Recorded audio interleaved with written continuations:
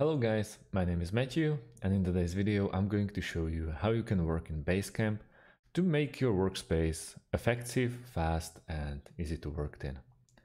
First things first, we have to create ourselves an account at basecamp.com, and once we logged in to our account, to our workspace, we can start exploring all the features of Basecamp. First thing, we want to go to the top right corner of our screen and click on our icon. There are a lot of options for you. For example, my profile or my devices, if you are using or you want to use Basecamp on your mobile device, or personalize your Basecamp account. You can change the colors if you want to, and so on. Or basically we can turn on focus mode. This is a very good thing to do if you don't want to be on, or you don't want to get disturbed by anyone. So as you can see at the top corner, you are focusing now. So let's go from the left to the right. You have your home button, which basically returns you to your workspace. Then there are pings if you want to chat with someone from your team or your colleagues. Hey, activity. Now there you can see all your activities in the past days or past hours. Basically, latest activities was gonna what happened in your workspace. There are someone's assignments, so you just write down the assignment, for example, for you, but we'll get to my assignments in a minute. Overdue to-dos, so some to-dos that they are late, someone else's activity, to-dos edit and completed, and upcoming dates, which is basically calendar that you can tweak around yourself. And then there are my stuff, my assignments, my bookmarks, my schedule, my drafts, my boost, and so on. Upcoming dates, for example. So let's go home to our original workspace, and let's start from the start. On the left side, you can add a logo of your company. Basically, I don't know, we can go with a test, and as you can see, there's this lake in the night. Let's go with save, and voila, there's your background and M-Stone headquarters. Now we have a message board, so this is for me. First things first, let's go with Basecamp tutorials. Right away. Hello, YouTube. You can post this message between all of our colleagues involved in our workspace. So that's this. We can we can just return back to headquarters. As you can see on the message board, it's Basecamp tutorials. You can still add a new message, this, post this message, and so on. And on the top of this sheet, you can just click on headquarters, and as you can see, there are two messages on the board, visible for everyone. To-dos, name this list, Basecamp, added to the list. This will be shown for the rest of our crew what is about to happen on, or what's on today's task.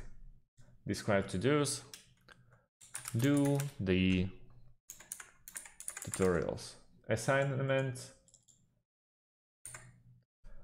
At the moment there's only me, so I'm gonna assign myself. When done, notify me. A specific date, let's go till tomorrow, and or run for more days, but let's go with this one. Notes.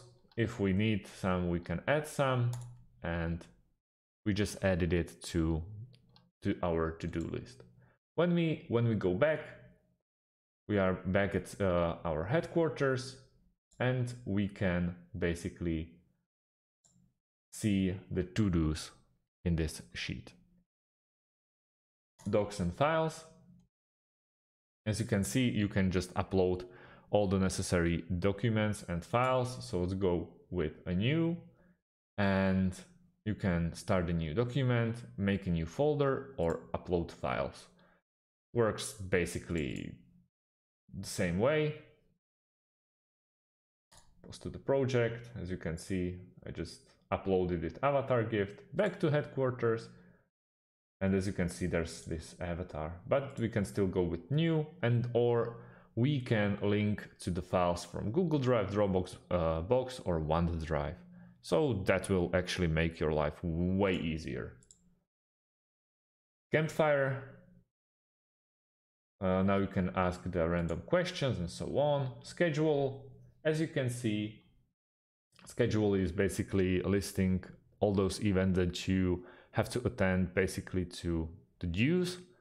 So next due is tomorrow, Friday, August 13. And yeah, that's about it for headquarters. We can now head back home. As you can see, there is my company and my teams.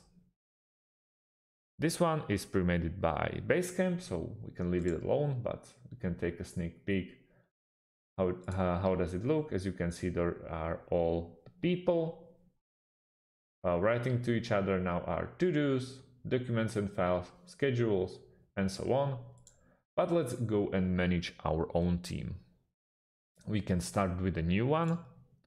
Name this team Mstone Boys, for example. Save. And yet, here we go again. We don't need help. Message board for our team only. This team will be considered or will be ascended only by people that I decide to work with. So let's go with Basecamp again. Post this message. Let's go back to the team. This is very useful feature of Basecamp, which will make your life easier. And that's just basically when you go to your MStorm, for example, headquarters, and go to the message board, you can straight away jump to the previous sheet. You don't have to look for cancels or X's, just jumping back. But let's go to the boys, to-dos. Let's go with Basecamp again. Tutorials, add the list. Now we can assign people. So that's only me at the moment. Add, describe, tutorials, saving, and describe this to do. Okay. Let's go to the boys, and as you can see, there are a lot of tutorials. You can yet again implement files, implement schedule, campfire, automatic check-ins. You can see team activity for today. Let's go home. And yeah, we're here. You can also show team as a card or as a list of teams, but I prefer cards. On the last, there are projects. If you want to start with a new project, for example, tutorial, we are saving the tutorial. When we are click on those three dots on the top right corner, there are pin, this project, rename or archive or delete. Same goes with teams, but you can't actually delete your headquarters, obviously. So let's go to tutorial. Now we can invite people.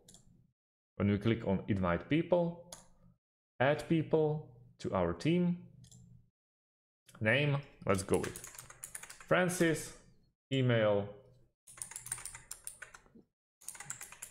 let's go like this, title, member, company, Mstone, We can add another person, or we don't have to. We can personalize the note of invitation, and we can preview the email. It's just basically Basecamp invite, and send now. Now it's sent. As you can see, people on this project is Francis and me. Go back to tutorial. And now with the message on board, or basically to-dos, we can name this Basecamp group and start to, as you can see, Francis is already present in our team or in our project. And that's about it. So as you can see, Francis should be doing tutorial for Basecamp, and he is assigned to it. Yet again, there are documents, campfire schedule, automatic check-ins, so on. Activity, as you can see in activity, there will be only Francis because he's a member of the group or employee. Latest activities, overdue to-dos, we have none yet because everything's on time, and so on and so on. So that's about it. I hope you found this video helpful, and see you on the next one.